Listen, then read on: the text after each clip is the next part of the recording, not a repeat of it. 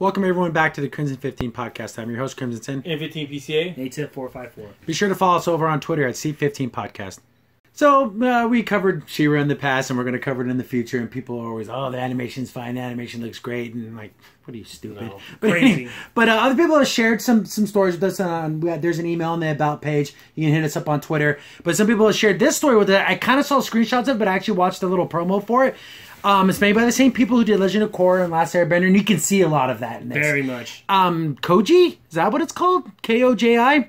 And there's a little 3-minute little short. I go see it, and this is what animation should look like. This is the pinnacle of what things...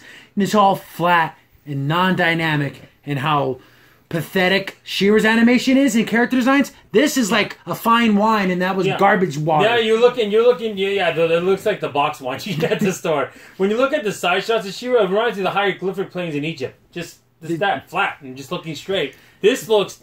lively. The characters, I like the voice acting. They seem to good chemistry there. I see a lot of Aang in this kid. Yes, he's like kind of goofy, kind of lighthearted, but he also likes to fight and kind of a show off.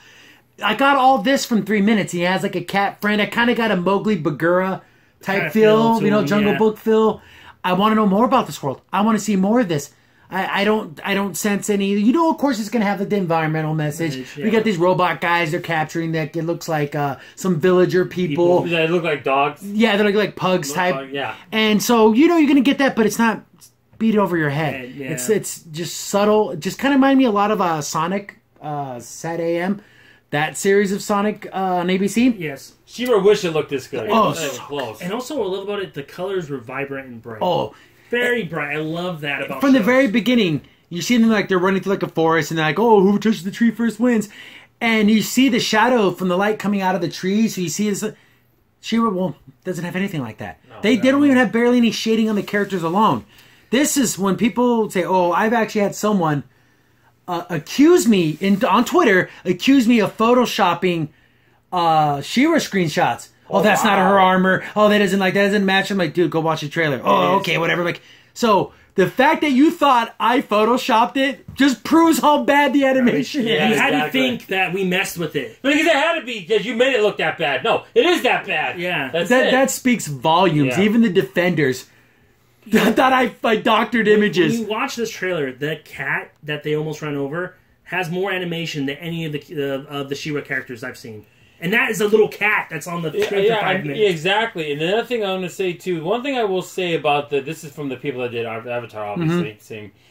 I'll tell you this, they know how to make fight scenes. They know how to choreograph those scenes amazingly. They do a great job of that. Regardless of what happened at the end of Korra, they really know what they're doing when it comes to fight scenes. And they're very, like I said, action-y, and it fits. Like, you can see when they're running, like, kind of having, like, a funny race. They're in the forest, and you can see the shadowing of the like I was saying. trees. Perfect. And you can see that they have a relationship. They're like a family, even though they're not the same species. You can see that they're a family. Yeah, you can see that apparently there's a challenge going on, and he said that you're gonna have to take a bath, which we all thought like, what's wrong with the bath? But then it's by a tongue, so it's thinking he's part of a cat family, so they're gonna lick him. So it reminds you very much like Mowgli. Yeah, so they're like, you're gonna get a tongue bath, which kind of is really nasty. But if that's how you were raised. And obviously, I guarantee they're gonna grow their little band. They're gonna get more people, and they're gonna have to fight some enemy. See, there's all this. You get this from the trailer. And he has like lightning powers. Yeah, lightning powers. And he's got ice powers. And then the cat has ice beam powers. So I'm assuming maybe these creatures all have abilities and different things that they can use. When they were fighting those robots, that was completely, utterly badass, and it looked great and wonderful. And he had the vibrant movements. He's using his powers. He's flipping.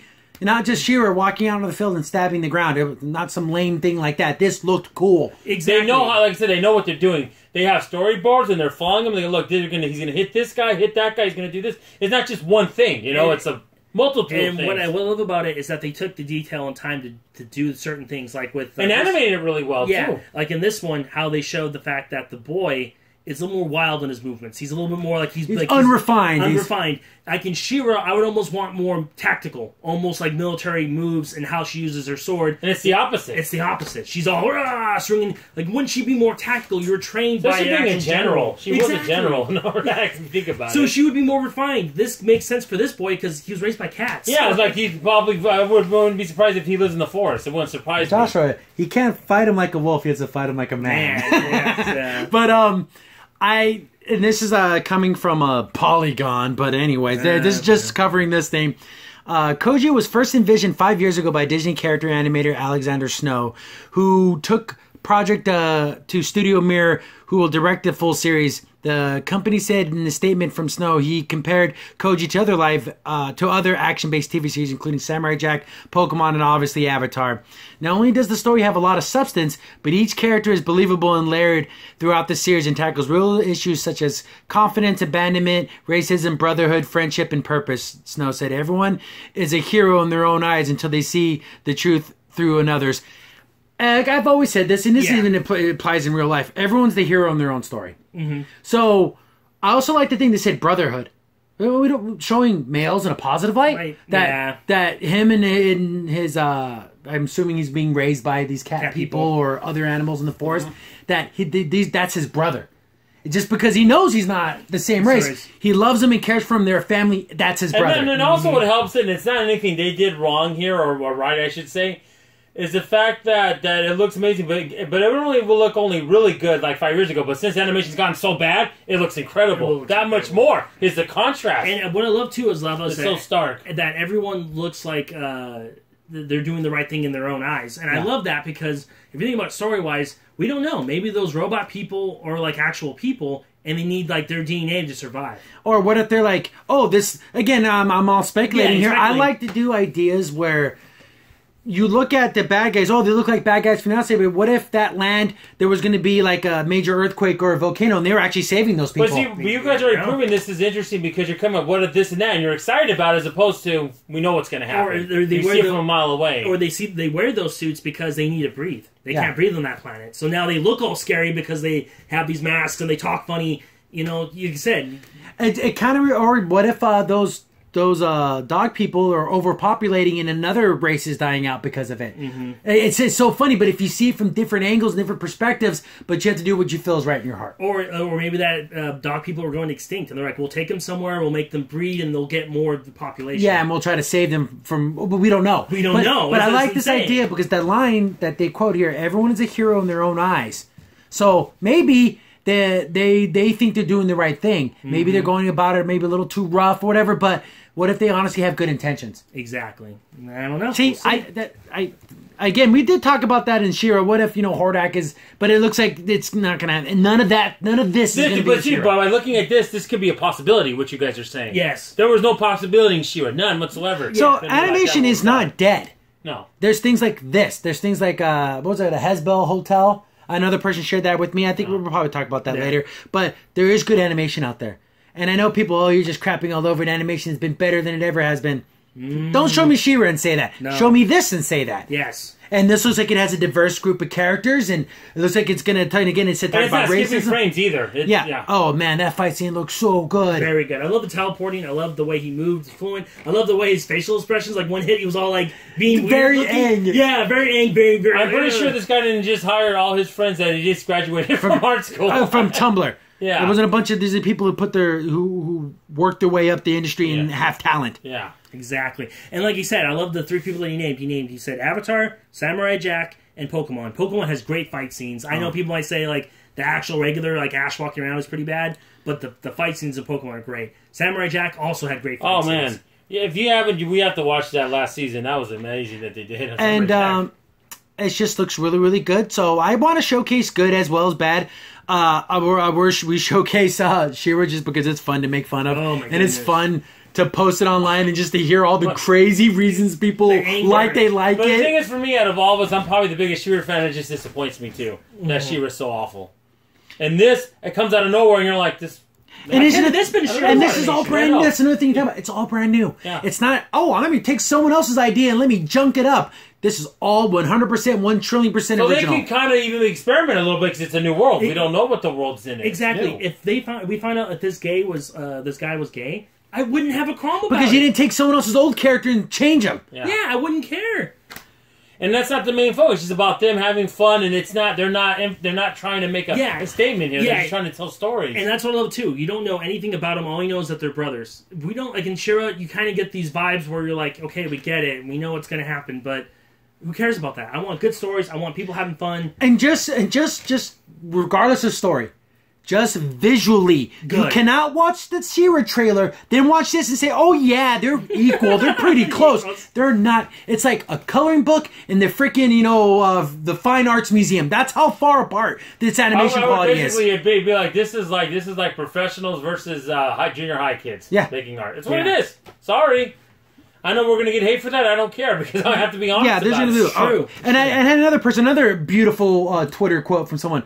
She-Ra's animation is good enough. It's just a little girl show. So little girls deserve terrible animation.